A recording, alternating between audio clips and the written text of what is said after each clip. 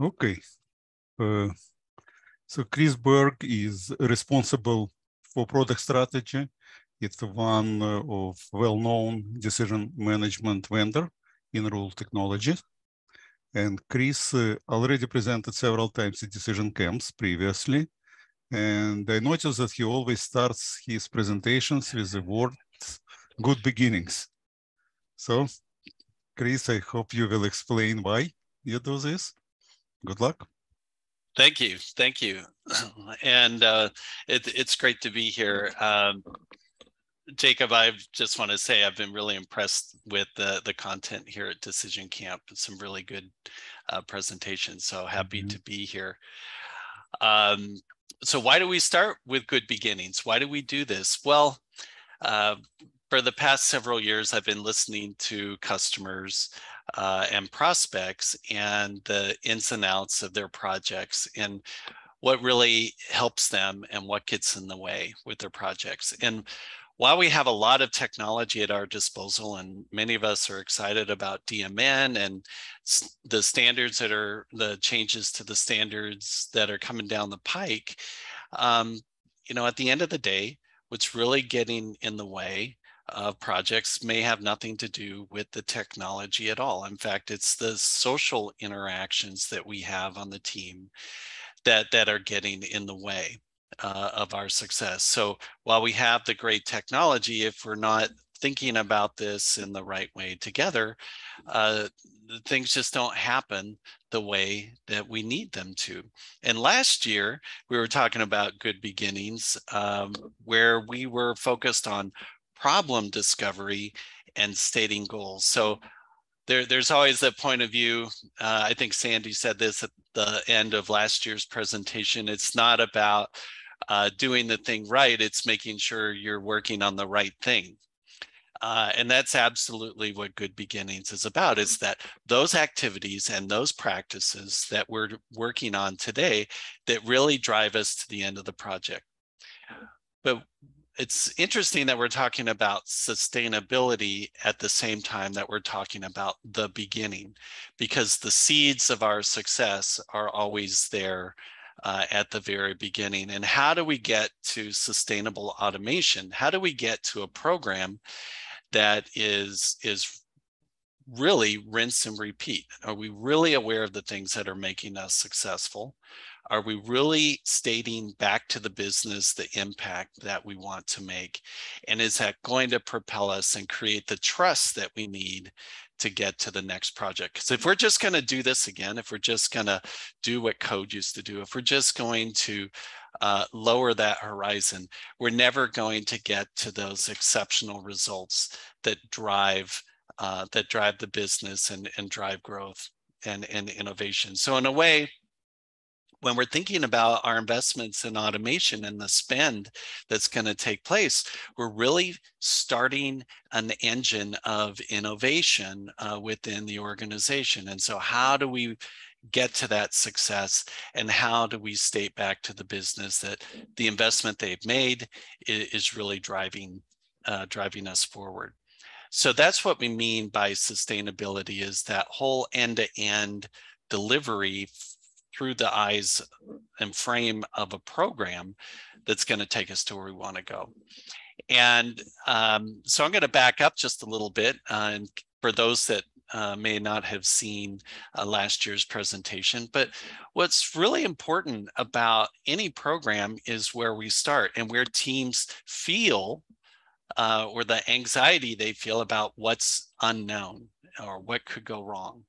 And usually the things that folks are feeling on the team is focused around things they're familiar with, things that have caught them in the past. So the developers and the architects are thinking, well, integration is our biggest risk. We don't know those APIs. We don't know how this is all going to get put together. And so integration is often stated as one of the biggest risks. And, you know, we've got to mitigate that early. And while that might be true, you know, we have to assume that when a vendor says they have an API and it can hook up to something.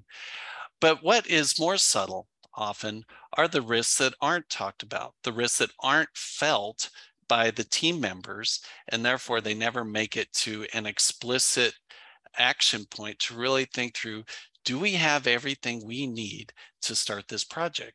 Are we on the right problem? Do we all know what the goals are?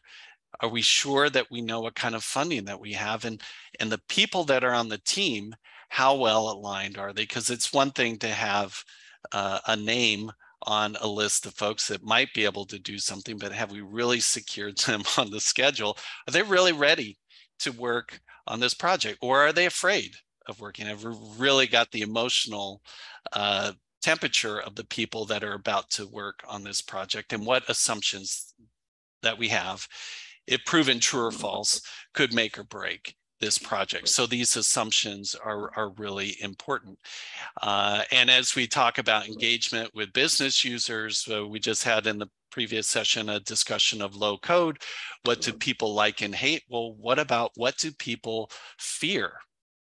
What do people fear, and what are they looking forward to?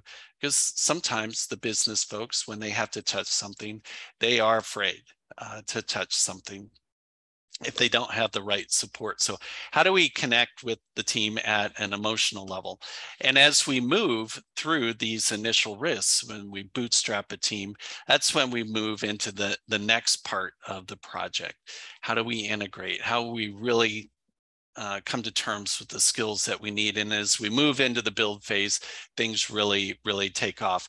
But sustainability isn't just about making sure that we bootstrap this team correctly, that we're all pointing to the North Star, that we all understand it, but it's really taking that longer look across the entire cycle of the project and asking ourselves, did we do everything that we could to get us to the second project? Have we built enough trust with the business to do this again? And what is our funding going to look like for next year based on this success? And once we get to go live, are they going to keep funding the things that we need that are still in the backlog? Because at the end of the day, you deliver a project, teams are really hesitant to overinvest one way or the other. But when we look at the backlog, there's typically all kinds of things that are not done, improvements that can be made, maybe future experiments that need to happen. And how is the team going to talk about that with the business in a way that keeps that spend going? And that's really what we're focused on. Now, last year we talked about a readiness checklist. I love checklists because they help us orient and ask questions to ourselves. Sometimes we're not always honest with ourselves about the preparation that we've done. So going through a readiness checklist just helps baseline the team. Did we think of everything? Do we know who the leadership is, who our sponsors are, who are our key stakeholders, and what do they care about? And how are we going to recruit the team members? Who do we think can write these rules, or work on these decisions, or create these machine learning models? Now, as the footprint, as we start to ask the question fundamentally, how are we going to expand the scope of our decisioning to now include machine learning models or even optimization? Now we're crossing pretty significant boundaries of skill sets to pull all this together. So do we really have the people that we need?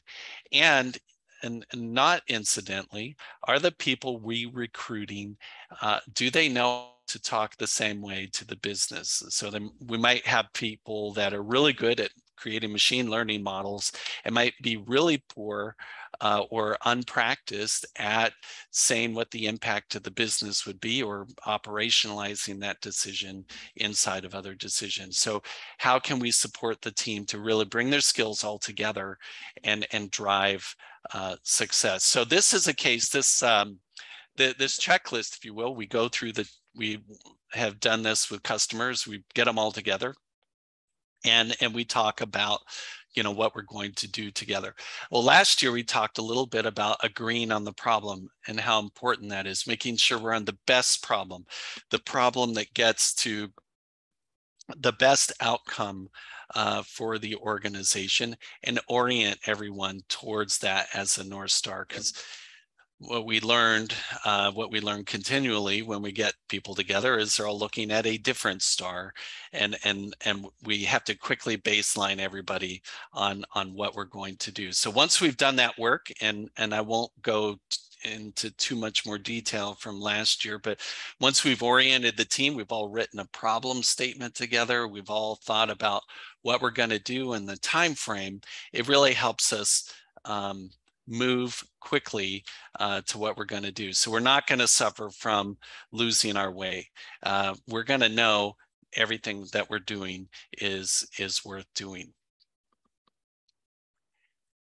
Now, as a step beyond just orienting the team and making sure that the team can get agreement and do some practices that get us all in place, we can start to apply other checklists that go through all the dimensions of a project that are going to take us from day one to go live. And we're going to need a lot of activities to get us going. So in the early dimension, we've got problem discovery. That's this area here in green. And this is where we're doing those larger exercises. We're bootstrapping the team. We're journey mapping. We're looking at assumptions, creating hypotheses. We're going to storyboard or journey map quite a few things together as we orient them.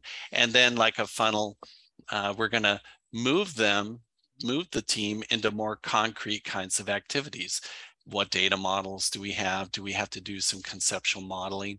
And then we move them into the things which everybody is ready to do. Let's make something, let's build something. So I'm not going to spend as much time on the operational models, but coming out of the creating a good model and creating good decisions, there's how are we going to live with it?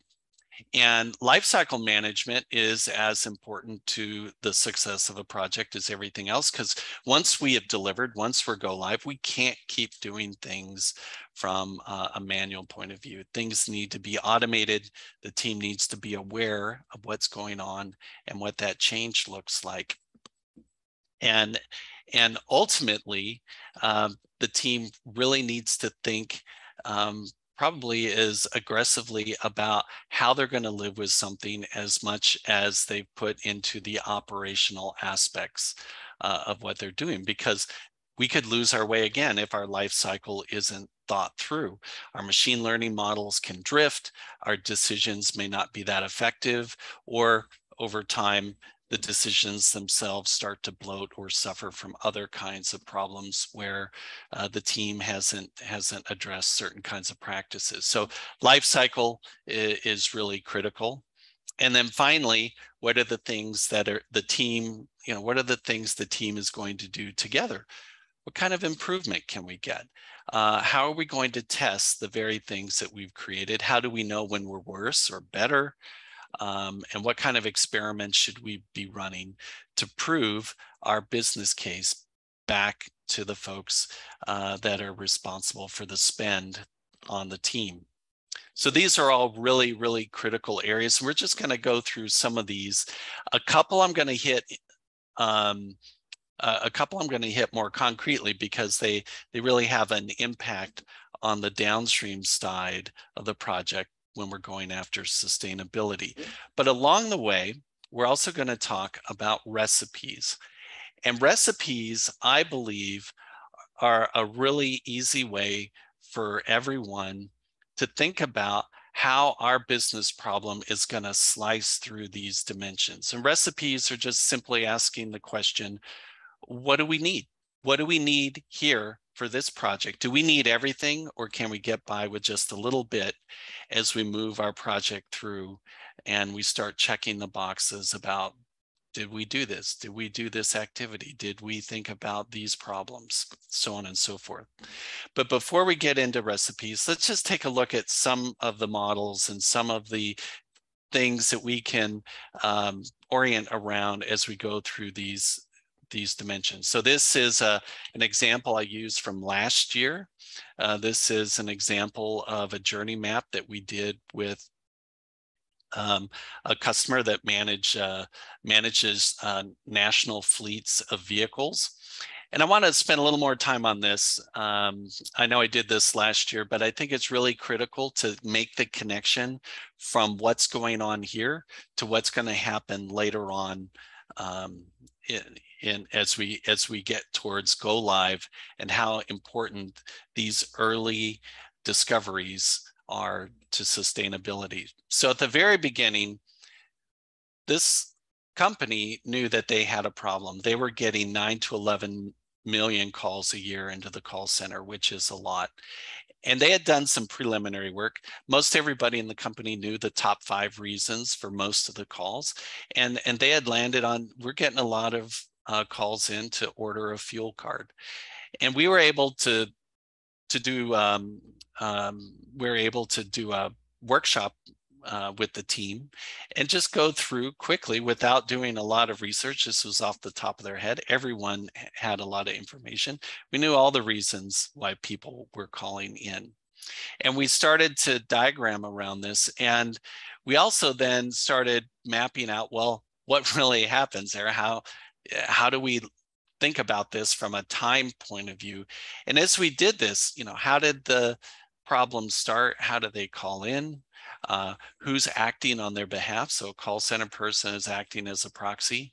And along the way, we learned that there's some candidate decisions in here. Candidate decisions to figure out what should we do? How do we pre-process what's about to happen? And there is another candidate decision around delivery and shipping. And I was surprised, honestly, I was surprised about the complexity of shipping details, because I didn't realize just how impactful shipping would be in terms of costs, delivery, and other constraints that really feed back to the way the business was thinking about this. And then finally, as fuel cards are reordered, things fire off into nothing, into air, because this team didn't have any awareness after a fuel card was reordered if it was ever received. And so the absence of information became really critical for this team, that they would start having notifications.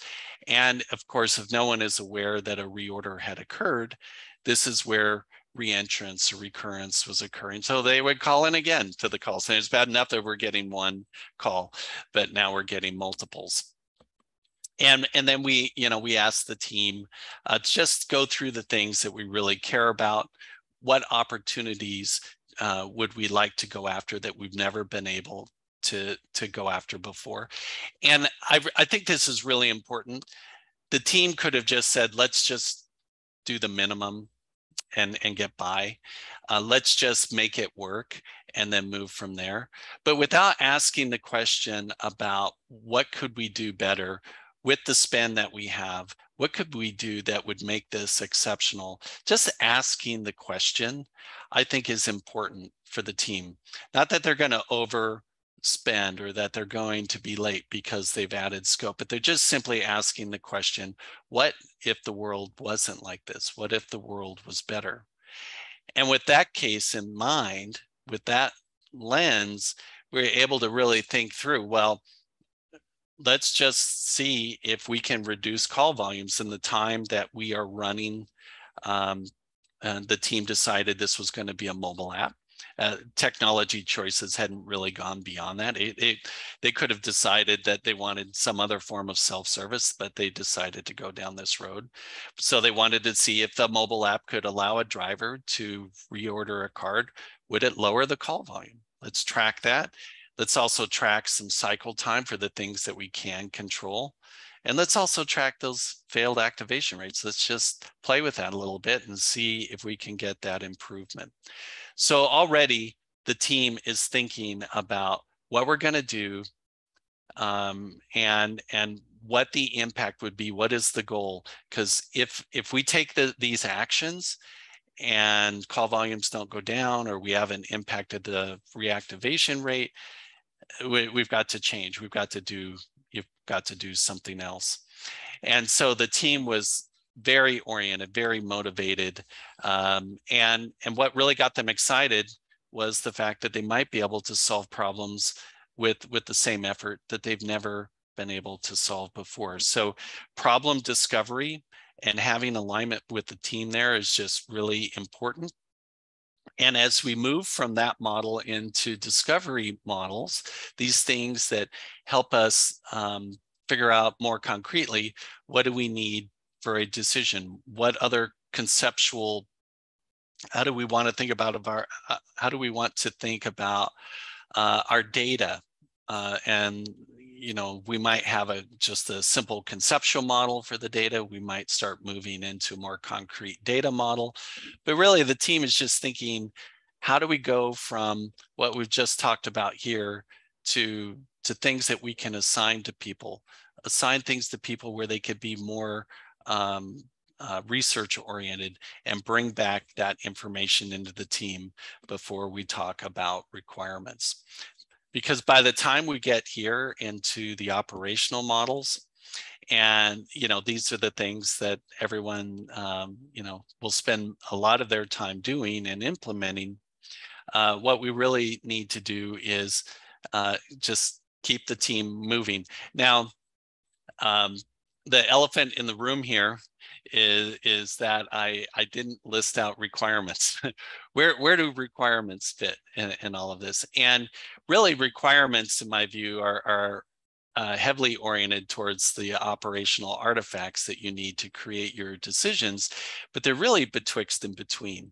They're really in between a lot of these dimensions, because as we're moving through these phases, we are actively gathering requirements, different kinds of requirements at different levels before they become so concrete and specific that we can test that they're true or false, that the decision is making the eligibility decision, or that it's finding fraud, or it's detecting other things that we want for our project. So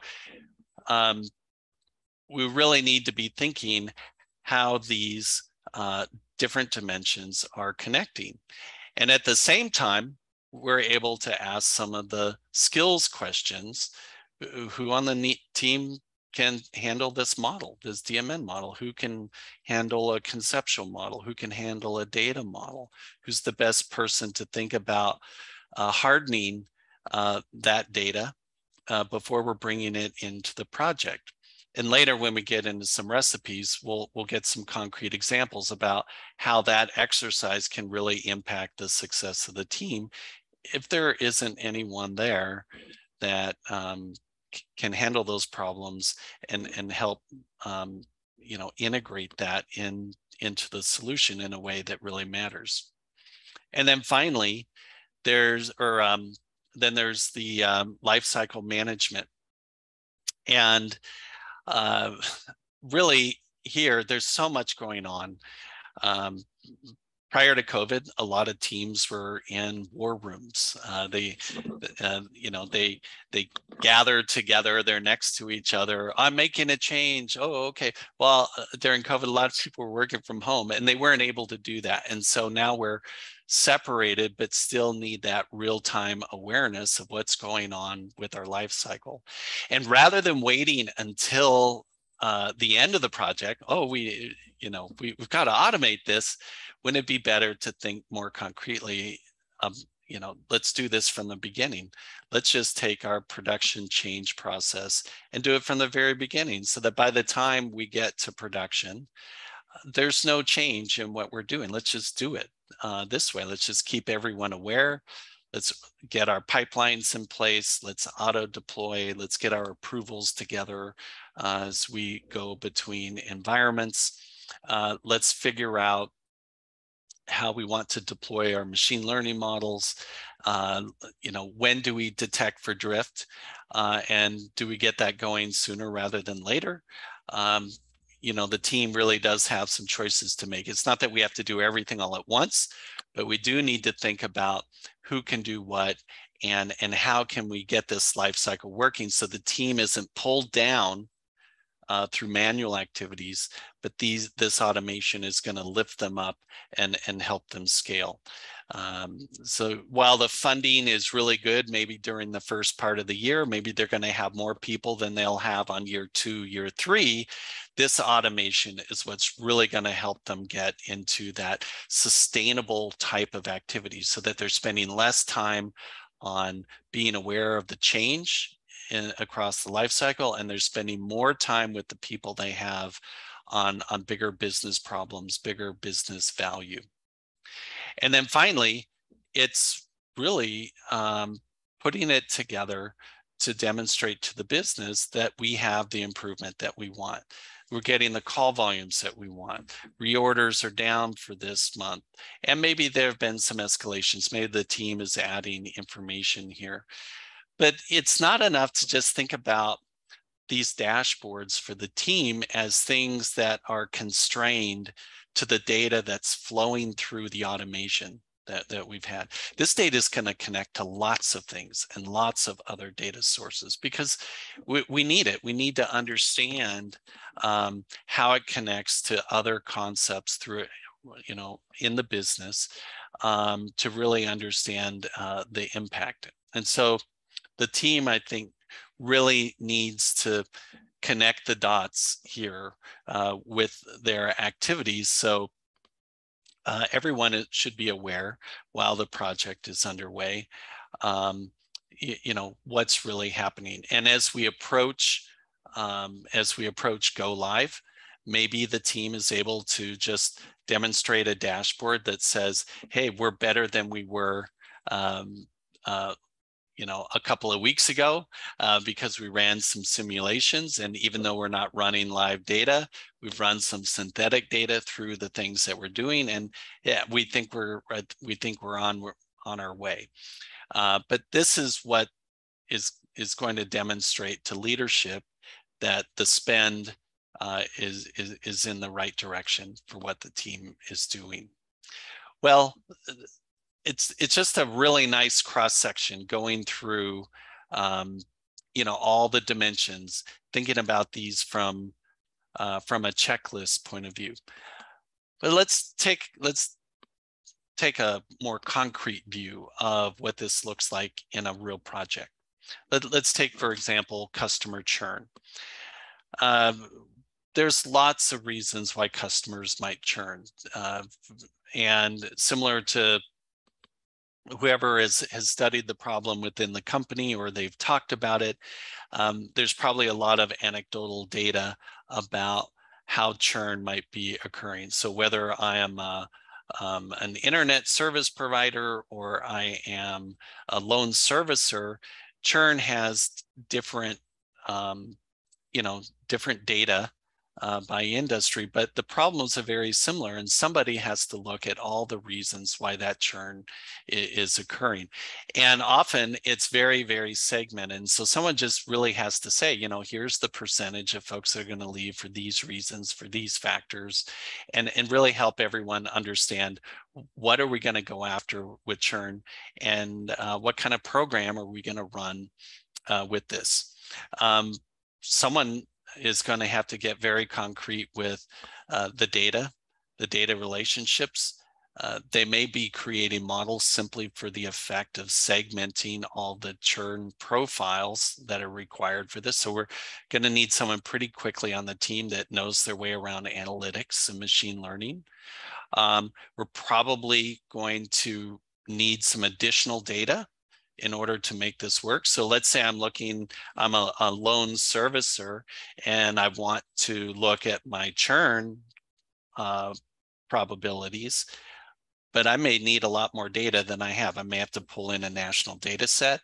I may have to understand loan values or property values. I may be looking for other propensities that are going to drive this program. And then we need to start mapping whatever it is that we are detecting into operational decisions. So we're going to have to put a program together. We're going to have to really think about eligibility in a way that makes sense. And then we're going to have to just set it all up with a life cycle. And churn often lends itself to batch processing. So now suddenly, well, where are we going to batch process? Well, we need do we need a data platform? Can we use what we have? How do we hook up DevOps to push our decisions out? Let's say, for example, that in order to process for churn, we need to upload into Hadoop and Spark. Can we push our decisions out there? Can we, hook this all up? So the team is, again, going through the checklist. Do we have people that know this? And how are we going to fund the right kinds of people for our success? And then finally, we've got to rinse and repeat on the dashboards, challenge ourselves to improve and really deliver things to our stakeholders. Maybe even automate the delivery of our dashboards right into their inbox so they can understand how our churn models are working, how our decisions are working, and fulfilling the programs to convert people from a churn risk to a new kind of opportunity. So that's kind of a high level point of view as we go through all these recipes. Another recipe might be call center mortgage pre-qualification. So customers are calling into a call center. They could be having preliminary discussions about a kind of loan or what their goals are for a loan. And as they're being evaluated on the call, customers may be having problems with converting folks reliably to a loan product and starting a loan application. In other cases, they may not even be aware when they've crossed the line between just talking about a loan and where their compliance requirements are for truth in lending. So they've got to balance a lot going on here. They've got to have a conversation that's not disruptive. They need to be asking critical questions about, well, what are you trying to do? What's the purpose of your loan? And they have to do this in a kind of natural way. And they don't want to, suffer their prospect with a death by questions. I mean, even if they did have a dynamic questionnaire going, how can they be more intelligent about the questions they ask? Can they be more pointed to get them interested in starting a loan application? So how can we help them with this recipe? What kind of research could we do with the team? And similar to everything else, they can workshop together. They can start doing their research, can start looking at trying to discover the data that we need to really improve that experience. They're going to need someone on the team that knows something about compliance. And there's a lot of folks in our space that have done great work with decisioning. They've worked across industries, but the second they land into a industry that's regulated, the things that they know from their previous work just aren't as they're not able to get over the hump of the compliance requirements in a decision. So they really need someone on the team that just cold knows lending and knows the problem deeply. And they can't rely on folks that have done a lot of decisioning. They need that SME to really guide them. And from there, it's kind of rinse and repeat, right? It's getting the decisions together, hooking that up to whatever technology they're using for their Q&A. And then they're thinking about getting their machine learning models together and bringing more people together to this team to drive what they want to do. I won't go into the rest of these, but I think you can start to see how each different kind of problem brings in different data, brings in different team members, and really helps them think about who do we need to be what do we need to be successful? And this could start off a lot of other questions: recruiting, hiring, finding consultants, bringing in the people that we need, and covering the gaps to make us successful. Because folks, if we don't do this, if the team does not do this at the very beginning, and if we're not analyzing why we were successful in previous projects, it'll be shocking to us when we get to a new project and we're not successful. And oftentimes we don't realize that our success came from something we did naturally previously. And so we never thought about it. You know, we didn't think about the alignment of skills, people, salaries, the leadership characteristics on the team that really drove something else to completion. So these checklists can help, but they're just a way to get us thinking about what our success will really look like and who needs to be on the bus to pull this off.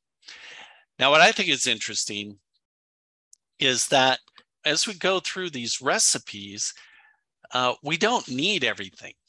And it depends on the business problem. And so I've been doing a lot of work with folks at DecisionAutomation.org. And one of our objectives with this organization is to drive the adoption of DMN. And while we're supporting the efforts with OMG on the standard simply by promoting it, we're doing so by drawing a bigger picture around the problem space. So it's not enough to say, well, you know, you need all of this DMN, all or nothing, to solve a problem. But the truth of it is, if you have limited scope or you're just going to do something, you don't need everything in the specification to be successful.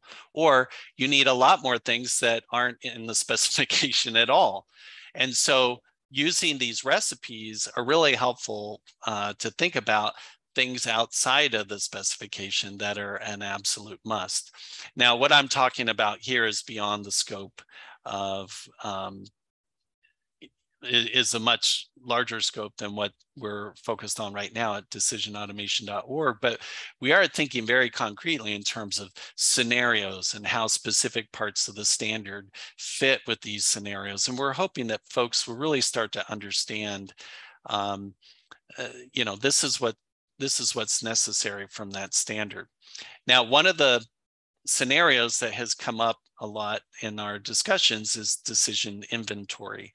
And so one of our members, Jan Purchase, he has thought a lot about this, and there's other members on the team, Ryan Trollope.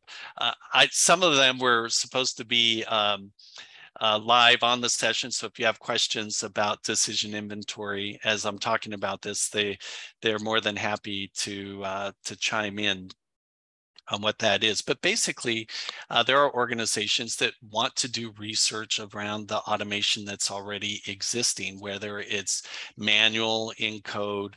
Really, it's like, what's our state of automation across the organization, and what kinds of automation opportunities are there when we're done that we can improve on, draft on existing successes, or make some new investments that really will be a game changer for the organization. So this decision inventory, you don't need to go beyond problem discovery, doing some journey mapping, researching with people, and doing some basic diagramming with DMN, just to try and articulate the things that we are discovering and use those models as a way to plan and forecast and prioritize work back into the IT organization. So I'm really excited about this because the emphasis is really on using the discovery aspects of these dimensions to solve a really hard business problem, getting that visibility across the organization. And that can really kickstart, just having a summary of that can really kickstart a lot of interesting discussions. So recipes, they're really important, I think, as a checklist that's going to help us inventory what we need, get the alignment that we need, make sure budgeting is aligned with the things that we want to do. It sets us up for reporting, strategy activities, and completing the business case. So all of which are going to help us get to a point of sustainability. And along the way, there's always challenges. There's always things that get in the way. Folks are worried, well, if we do this, is it going to blow up our scope? Is this going to cause harm? Obviously, if you're going to do an activity with the team and it's unnecessary, should we be doing that? Do we need to be thinking about implementation right now? Can we postpone that? Or if, some IT folks are just very reticent about keeping the lights on and not thinking too far beyond what has been accomplished previously. And the team has to really think about where those gravitational parts are in the organization, the risk versus opportunity, and really get a feel for how much cultural change is that organization ready to take on if we go too far on the automation front. But we won't know until we start driving that into the business and asking them how much greater is our revenue opportunity here, or how much more operational efficiency are we going to achieve with the activities that we have in place. And so at the end of the day, it always comes back to this. It really comes back to closing the year with metrics. And when we talk about how to keep your innovation engine going, how to build trust in the organization for the work that's taking place, it's really right here. So at the end of the year, it's not enough to talk about what everybody did. Everybody worked really hard. Let's assume that they wouldn't be here, or they'd be on their way out if they weren't working hard already.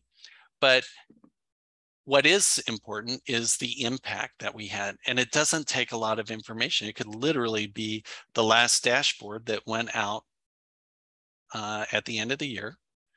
And it just says, this is what impact we had. Or maybe someone can take those numbers and translate that into salaries, translate that into other kinds of budgetary numbers that make sense. But I think everyone will get that people equal expense in the organization, or more orders equal more opportunity, more revenue, less churn equals things that we all care about. So this is really, really important. And I literally just had a conversation with a customer. Their organization had just laid off thousands of employees. And, the question was, we're really worried about what's going on in the economy. And right in the middle of this, I asked the question, well, doesn't that mean that the opportunities now are more important than ever to turn every opportunity into, into some kind of revenue generation, or go after operational efficiencies that we couldn't achieve before? So rather than focusing on the cost of something, rather than focusing on the cost of what's going on with a specific vendor or a specific piece of technology, shouldn't we be oriented towards something that really matters? And his response to me was simply, IT was receiving funding whatever they wanted. They really didn't have to connect the dots between their funding and their impact to the organization. Now they have different, obviously, like a lot of organizations, they have enterprise architects and they have folks that think strategically, but the actual IT organization they just didn't have a well-developed muscle to connect the dots between their spend and their impact. And so if we're going to really build the trust that we need as practitioners, my challenge to everyone is to really think about this and think about the projects that you've had. Think about checklists. I'm just starting to write about this, from a repeatable point of view, but I challenge everyone to think about their own recipes and think about how they've been successful and how they got to those points, and share them. Because if we're going to make the change in the world that we expect, if we're going to lift up every project, if we're going to support the DMN activities that many of us care about. These are the things that are going to really matter. The technology has to be sound, but those of us that are in the trenches, we have to help everyone along the way. Thank you. Chris, thanks. That was great. I'm really loving the theme of today, where a lot of the sessions are about, not just focused on decisions and rules, but on how do we make these things more successful? How do we make the projects that we're doing more successful? And I think that is ultimately important. There's lessons to be learned in what you've said and what other people have said across various types of IT projects, not just decision-based ones, but definitely looking at how we can make those work. Just before we get started on the Q&A, I just want to see if Rob Parker, if you are online, I do see you on Zoom, but I didn't get a chat message from you. If you can just send me a direct chat, because we'll need to get you set up to start your presentation for the last one of the day at the top of the hour. Now, Chris, Jacob had a question about the same one that he asked to Gregor. What's your estimate of the actual percentage of in-rules customer cases that are using machine learning and rules together? Well, I think everyone is aware that our machine learning capability was through an acquisition, and so we're still in the process of combining everything with our customers and bringing everything together. So I don't think that the future state will be different from current state, I think is the best way to say that. But I will say this, strategically, what's important is that a lot of machine learning problems surface in just about every kind of decision, and they're avoided in a lot of cases because it seems hard, or it has an extra lift to it that people might not be ready for. So it really depends on where customers are in their own journeys.